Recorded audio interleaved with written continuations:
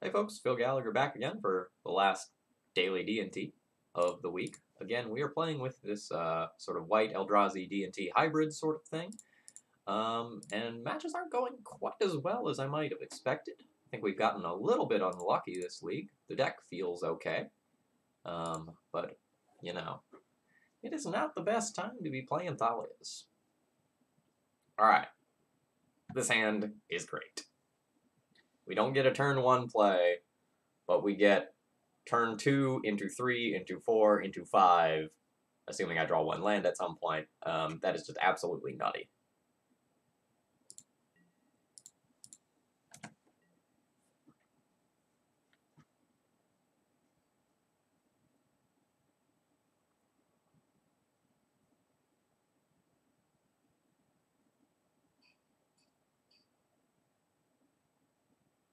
Do something. I need something to talk about.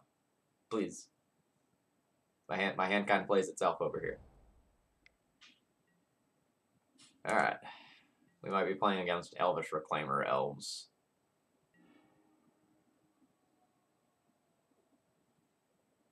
In which case, it's probably better to play Thought-Knot-Seer into Reality Smasher or Thought-Knot-Seer into Thought-Knot-Seer, rather than try to play Thalia turn 2. If this isn't Elvish Reclaimer Elves and it's just some sort of depth deck, I can always change my mind. But Thalia historically does not do a lot against elves.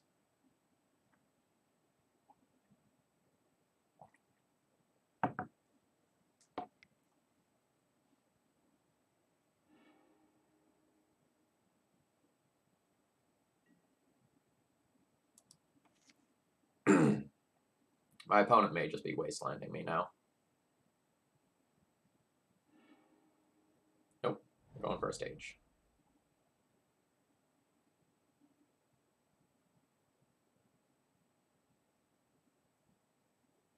So that did use a Simian Spirit Guide in case you're curious about what was going on over there. So we are going to be playing against a depth shell of some nature. We don't have total information yet to let us know, like, on what side of the spectrum this depth deck is going to be on. But Spirit Guide is making me think we're going to be closer to the turbo side than not.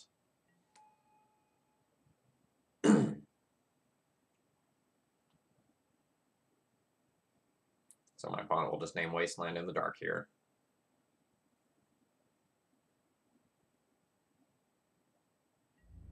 Oh, wow, that surprises me.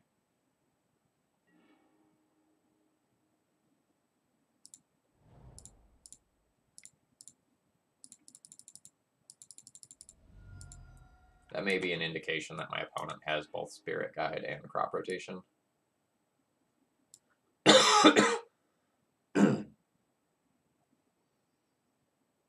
So my opponent has the entirety of the combo.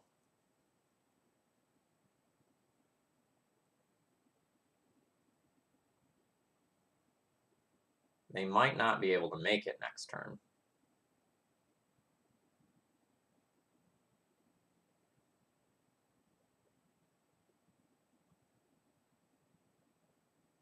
So the question is, do I take Crop Rotation and stop any sort of Maze of Ish, Glacial Chasm sort of things, or do I take Reality, or do I take Thoughtseize so they can't take my second Reality Smasher?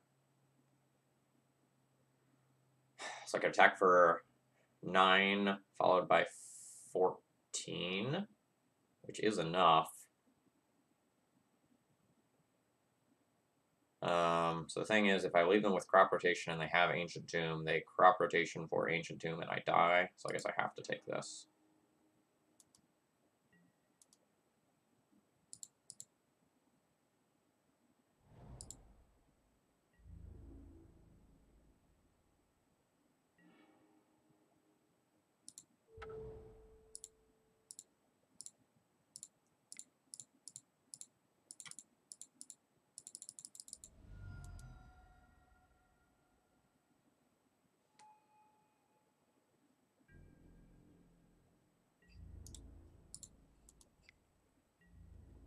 We'll turn him sideways.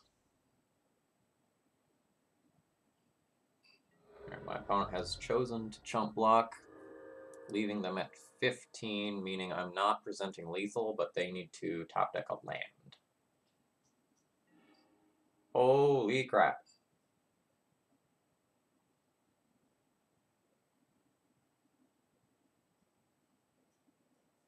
Okay, okay. So I can deal 14. I'm dead if they have Elvish Spirit Guide.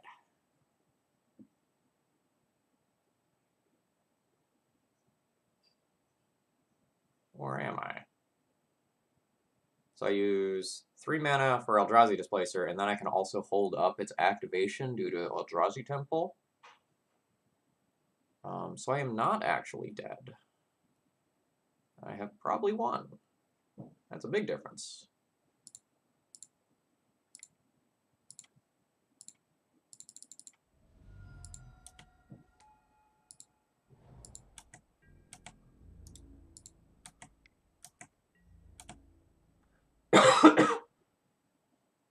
All right, cool. That got mighty scary. So I have now shown my opponent that I am white Eldrazi. So I probably want Swords to Plowshares. I probably want Sorcerer's Spyglass. I probably want Thorn on the play, but not on the draw. And Cast Out is another instant answer to Merit Lodge. It's expensive, but if the game goes long, this is probably fine. As I've been doing every round, I'll probably board out Containment Priest as my starting point, and then board out Walking Ballista. If my opponent shows me Bobs, I'll probably bring those back in, but until I see that, I don't really want it.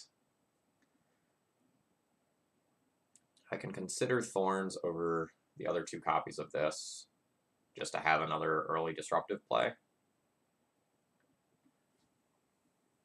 So I have 4, 5, 6, 10, 11, 12, 13, 17 early disruptive plays if I count 3 mana as being acceptable. I think this is probably okay.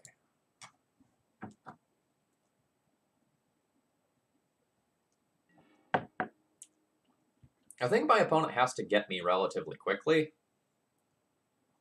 Otherwise, things get pretty awkward for them. If I'm just able to cast my spells, I have so many things that actually interact with them that it will make their life difficult. So this Thoughtseize probably takes my Chalice of the Void, which was going to be my turn 1 play. If I spike a land, I get a turn 1 Thalia.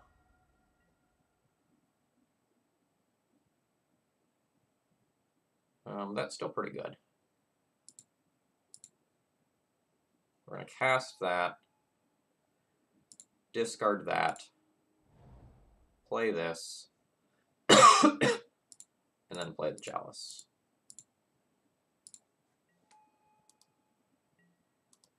Hopefully that's actually disruptive to my opponent in the medium term. In the long term, they can just like Vampire Hexmage, remove it, and it's whatever. Another thing that's awkward is that in order to play the Chalice turn 1, I have to expose myself pretty hard to Force of Vigor. Like, Force of Vigor taking both of these is real rough right now.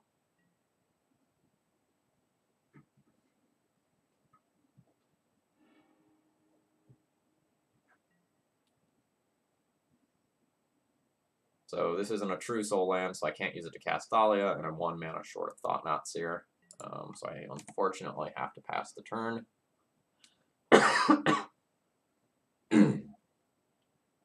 And now I'm in a very bad position.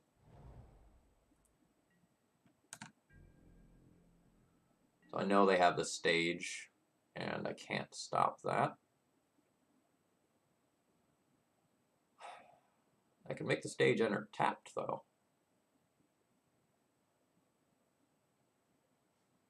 Which I guess is what I will be doing.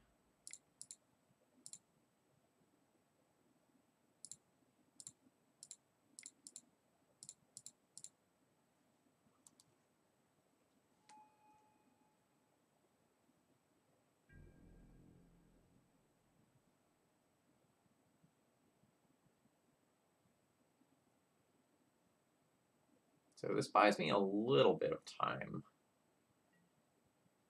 But my opponent pausing like this makes me think they have decay. Nope, no decay.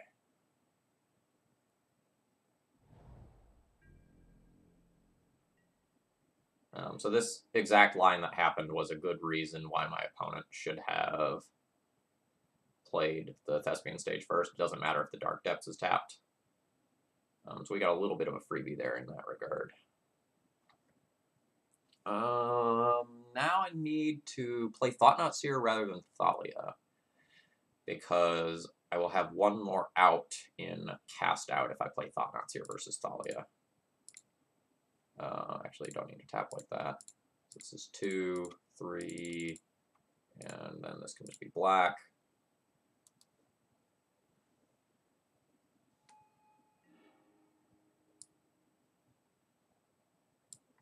So I will take the Knot of this world,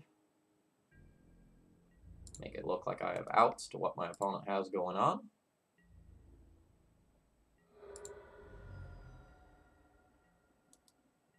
And play towards Cast Out. Notably, I have shut off my Swords to Plowshares.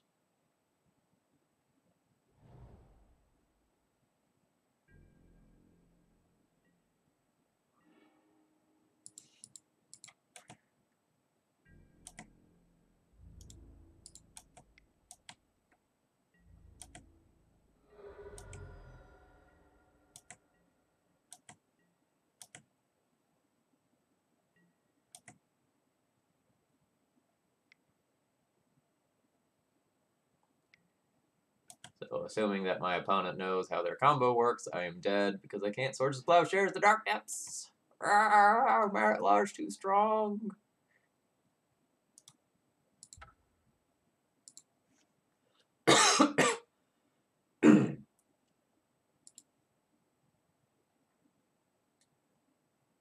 Alright, I think we're going to run back the same plan, but consider Thorn when I'm on the play as well.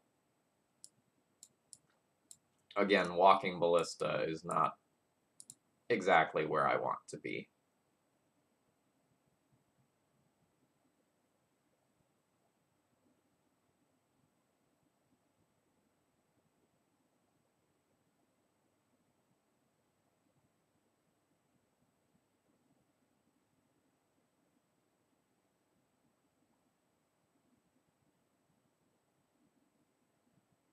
Opponent appears to be doing some sideboard adjustment, but I am not.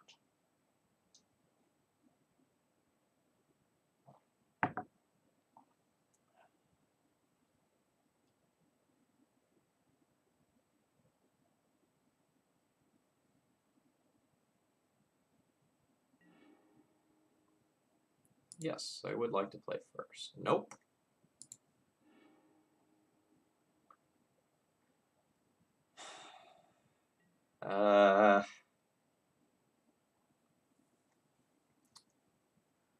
Honestly, I'm not sure that this hand is good enough.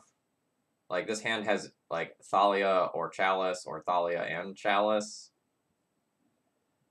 But the entire top end of my curve is not going to be castable.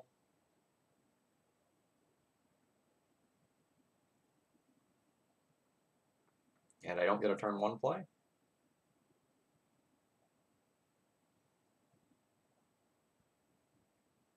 I don't know that this hand has enough pressure. I think I'm going to mulligan this one. Alright, we're playing a very different sort of game this time around. So this is going back, and this is going back.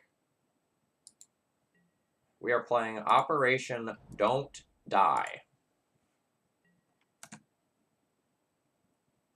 I have no clock, no pressure, no disruption, but I do have kind of 2.5 different answers to Merit Lodge. So that's cool.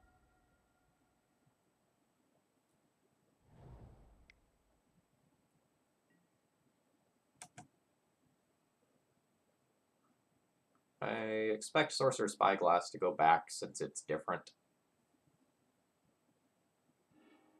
No.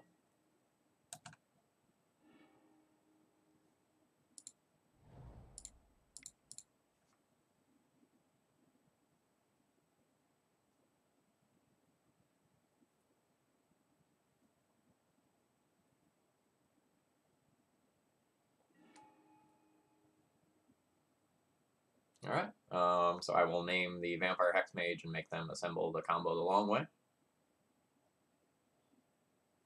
Does this actually record these? Are these here now? These are here now.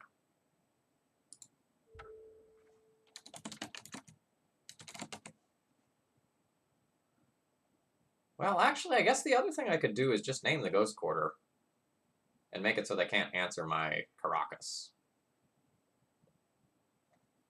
That's actually pretty interesting.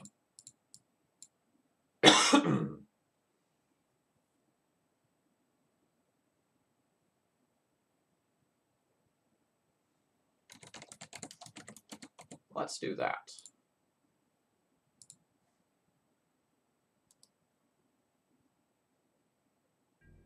I don't know if they play a Wasteland in addition to their Ghost Quarter. Like, that varies from list to list. Also, I have this terrible memory that I have a single Plains. Yeah. So shutting off Ghost Quarter is actually way better than it appears on the surface.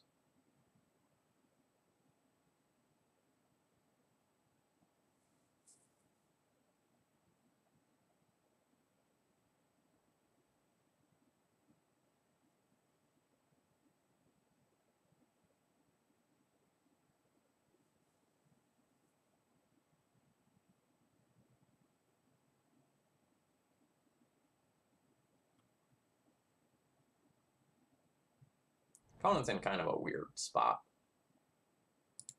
Like, they have access to green mana through Elder Spirit Guide crop rotation. I don't know how aggressively they can be crop rotating stuff away at this point.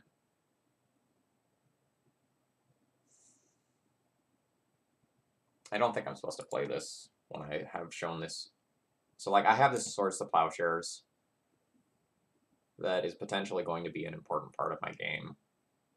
So I don't think I can shut that off, even though it's going to shut off more of my opponent's cards than my cards.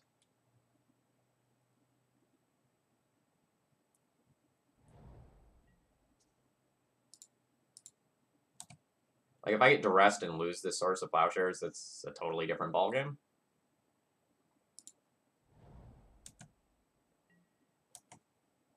But at this current time, I just don't think it's correct to shut off one of my 3 cards using one of my other cards.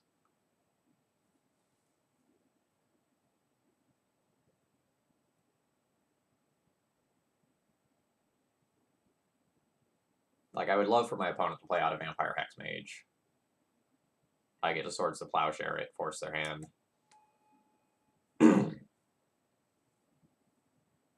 And then play the Chalice.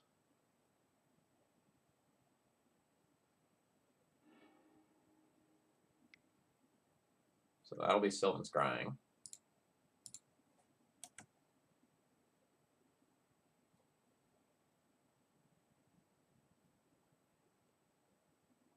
Probably some green source. Urborg does things as well.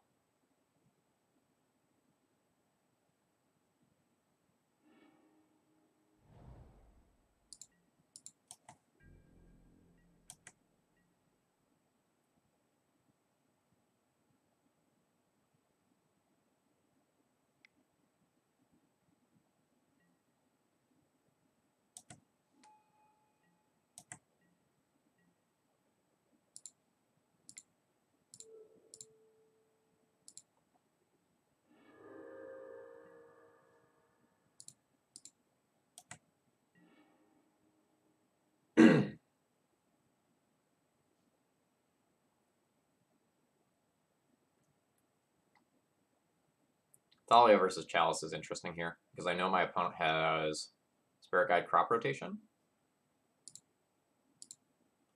So if I has the Chalice, they can crop rotate in response.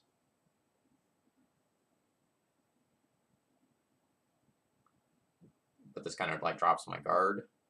I probably do need to get a clock into play. So I will go ahead and do this.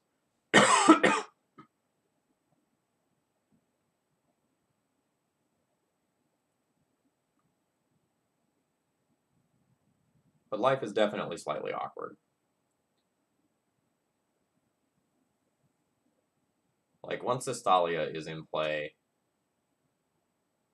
I might be able to realistically spend 7 turns holding both of these up.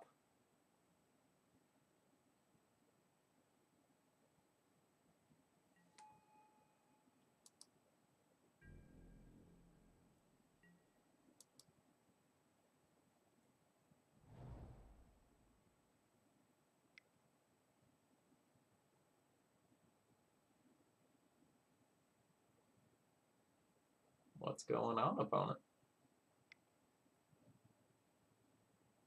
Another Hex Mage?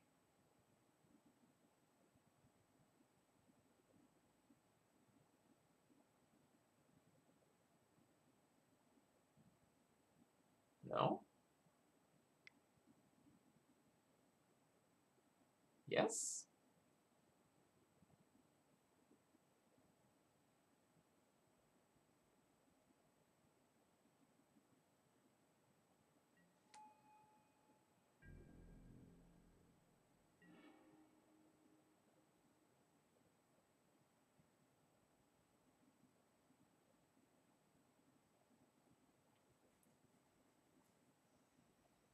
Okay.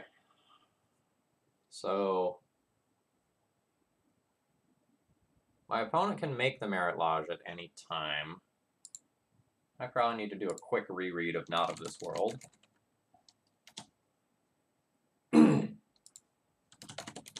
Need to add MTG of that, because there's too many results.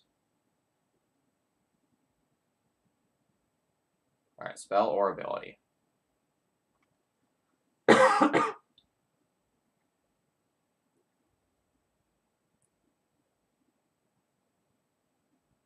So I probably need to be holding up both Wasteland and Caracas from this point forth. Let's try to force some action here. This may also kill the Vampire Hex Mage directly, well, indirectly at some point.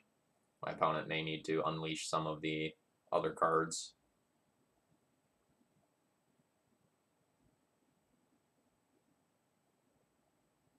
I'm not sure what I'm supposed to do if my opponent responds with crop rotation.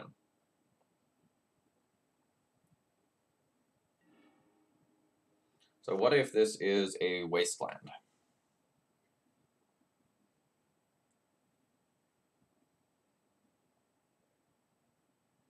If this is a wasteland and I let this resolve, how does that fight play out?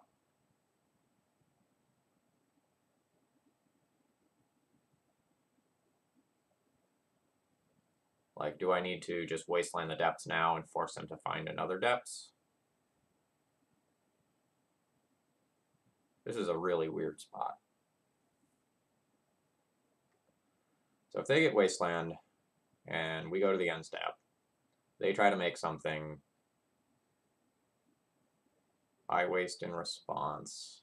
They waste my Caracas. I win. If I try to take the first action, I waste their thing. They sacrifice in response. They wasteland me. No. So whatever it is, this enters tapped. I wasn't taking that into account. So because this enters tapped, I think I can let that go. So if this is a wasteland that enters tapped, I can wasteland their wasteland.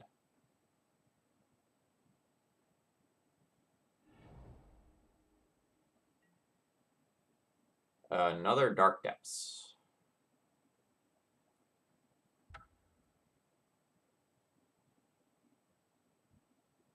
All right.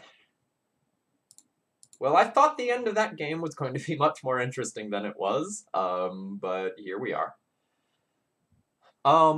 We went 2-3 this week, but I think some things went miraculously wrong for us to 2-3. Like, we lost that game to Burn where we started out with turn 1 Thorn and Thalia because my opponent was playing Simian Spirit Guide. And I think in any other normal game, like, we win that one. And there were a couple other things where, like, we got stuck on some mana or some things didn't break our way. So I feel like the deck list was fine, but we are on the wrong side of variance. I do feel though that these containment priests just should not be in the deck. Like I know that they're a combo with Eldrazi Displacer, but Displacer often wrecks the mid-rangey matchups anyway, even without containment priest.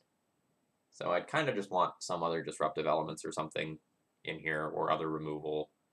You know, if we treat all of these as our two drops, like I wouldn't mind just having some other 2-drop piece of interaction, be it, you know, Warping Whale, main deck Thorns, or something of that nature. And if you main deck the Thorns, you could open up another couple of sideboard slots. I've also seen people playing Once Upon a Time in some of these slots. So you take out, like, something, I don't know exactly what it is, but something like 2 Containment Priests, 2 Walking Ballistas, play 4 Once Upon a Time, have a greater chance of curving out and smooth out some of your awkward draws. That's something that you can do as well. I definitely think that this shell has promise. I don't know whether the black sideboard plan is better or worse than the mono white version of this deck. The mana is already kind of rough in white Eldrazi, so making it worse maybe isn't ideal. But food for thought for the future if you're looking to play something like this. One way or another, I will be back to playing normal D&T for this next week. I hope you have enjoyed anyway. I just didn't want to record, you know, something with some suboptimal D&T list right before we potentially get a banning. You know, if there's a banning, great. I'll play something for the new metagame. If there isn't a banning, great. Question mark. And I'll just go back trying to do it with honest to goodness Death and Taxes with 3 or 4 copies of Deafening Silence. All right, I hope you enjoyed this week. Cheers, folks.